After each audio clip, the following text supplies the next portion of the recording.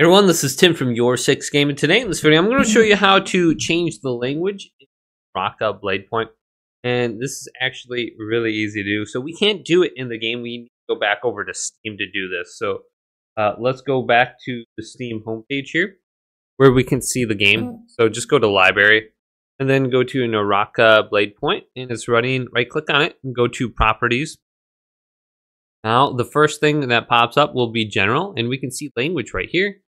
And we can go from English to one of these languages listed. So there's a limited amount of languages, so hopefully one of these actually helps out. Look at it, and you should be good to go now. So hopefully this video did indeed help you out. Leave it a big thumbs up, and subscribe to my channel down below for more technical videos coming up next on YourSixGaming.